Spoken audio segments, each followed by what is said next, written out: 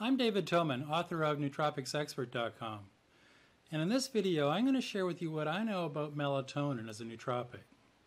What it is, why we use it, the science behind it, dosage, and side effects. Now, melatonin is a hormone produced in your pineal gland. Melatonin is often referred to as the sleep hormone. As your body's central clock, melatonin tells your body, brain, and organs when to be activated, when to take a break and rest. Melatonin and the neurotransmitter serotonin are both derived from the amino acid L-tryptophan. First, L-tryptophan is hydroxylated by the enzyme tryptophan hydroxylase. The intermediate is decarboxylated by PLP and 5-hydroxy-L-tryptophan to produce serotonin. Serotonin acts as a neurotransmitter on its own, but is also converted into N-acetylserotonin by the enzymes serotonin N-acetyltransferase and acetyl-CoA. Hydroxyindole O-methyltransferase and SAMe convert N-acetylserotonin into melatonin through the methylation of the hydroxyl group. This process is first fueled by the tryptophan you get from foods like turkey, chicken, tuna, oats, bananas, peanuts, and chocolate, or from a tryptophan supplement. You can also supplement with 5-HTP to produce serotonin, which will increase melatonin, or supplement with SAMe to produce melatonin. Or you can take a melatonin supplement on its own and bypass this entire process. Besides acting as your body's biological clock, melatonin is also a potent free radical scavenger and a wide-spectrum antioxidant. The beauty of melatonin as an antioxidant is its ability to cross the blood-brain barrier. Now, adding melatonin to your nootropic stack gives you a head start in protecting you against Alzheimer's and Parkinson's disease, decreases your chance of stroke, and helps reverse the brain damage caused by stroke or brain injury. The bonus is a good night's sleep and feeling refreshed the next day with your brain firing on all cylinders. First, melatonin promotes quality sleep. Your pineal gland acts as your body's central clock by secreting melatonin. This action tells your brain and other organs when it's time to be active and when it's time to rest. Melatonin helps regulate other hormones and maintains your body's circadian rhythm. Your pineal gland responds to darkness by producing melatonin. Blood levels of melatonin are low during the day, with peak levels occurring from 2 to 4 a.m. Now, one study at Duke University Hospital surveyed clinical trials from 1948 to 2009. Researchers found that children with ADHD using melatonin doses of 3 to 6 milligrams showed improvement in how the kids went to sleep and a significantly better quality of sleep. Another extensive survey of clinical trials was conducted by the U.S. Department of Health and Human Services on melatonin use for sleep disorders. The overall conclusion of the research showed melatonin effective in improving quality of sleep and how fast a person went to sleep. This study included those who did not suffer from insomnia, those who did, and others who had a messed up circadian rhythm patterns due to shift work and jet lag. And second, melatonin prevents neurodegenerative disease. Melatonin improves longevity by increasing the longevity gene called SIRT1 or SIRT1. This gene plays an important role in maintaining metabolism and neuroplasticity.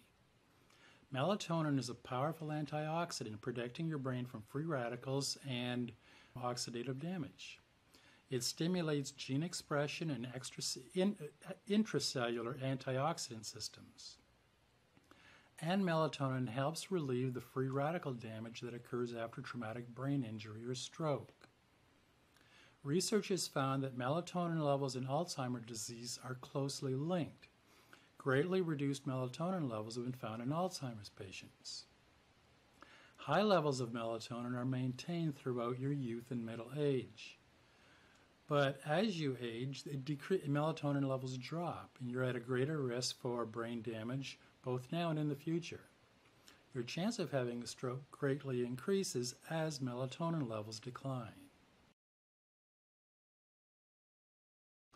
Melatonin is both a neurotransmitter and a hormone. This neurohormone is produced in your pineal gland from the neurotransmitter serotonin with the assistance of SAMe and some enzymes. Melatonin is the mechanism by your pineal gland to function as your body's biological clock, and is in charge of your circadian rhythm, which tells your system when to be active and when to rest. As a nootropic supplement and a sleep aid, melatonin exerts its effects by acting as a phase resetter rather than as a hypnotic type drug. Supplementing with inexpensive melatonin helps restore your body's natural antioxidant production, guarding against age-related changes in your brain. Melatonin protects cholinergic neurons from amyloid and tau protein buildups related to Alzheimer's disease. And melatonin offers potent antioxidant protection for your brain.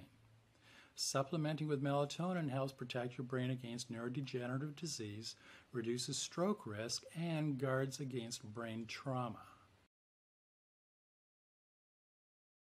I use melatonin every night to help me sleep.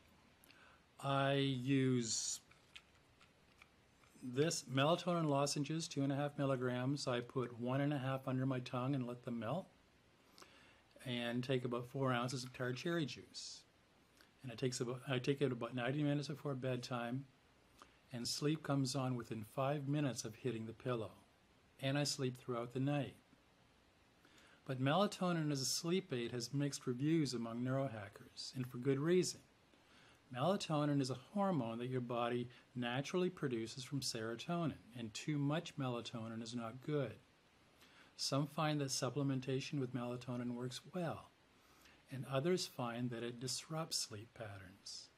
If you are perfectly healthy and you do not deal with insomnia on a regular basis, then you don't need to supplement with melatonin.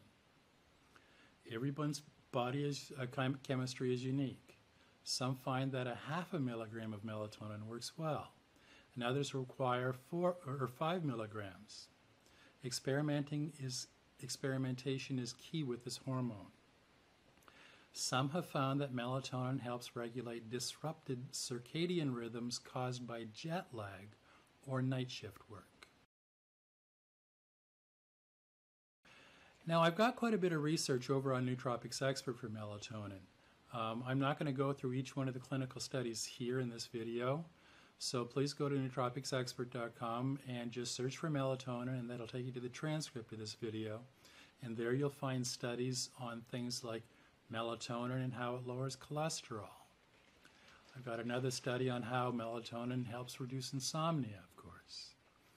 Another one on how melatonin relieves mild cognitive impairment. And another study on melatonin replaces benzos for sleep.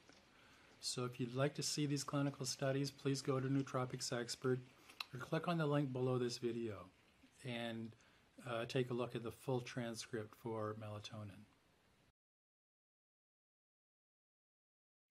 Unlike all the other nootropics we talk about over on Nootropics Expert, there is not a recommended dosage for melatonin supplementation.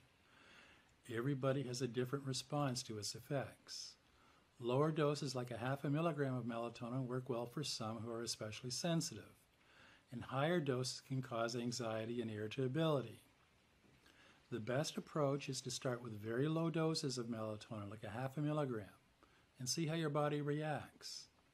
The right dose of melatonin should produce a restful night's sleep with no irritability or fatigue the next day. For jet lag, 0.5 milligram to 5 milligrams of melatonin an hour before bedtime at your final destination. Melatonin is considered very safe when taken in normal, low recommended doses. Some may experience nightmares or vivid dreams when supplementing with melatonin. Melatonin can cause drowsiness if taken during the day. And if you experience a sleep hangover the next day, you took too much melatonin the night before.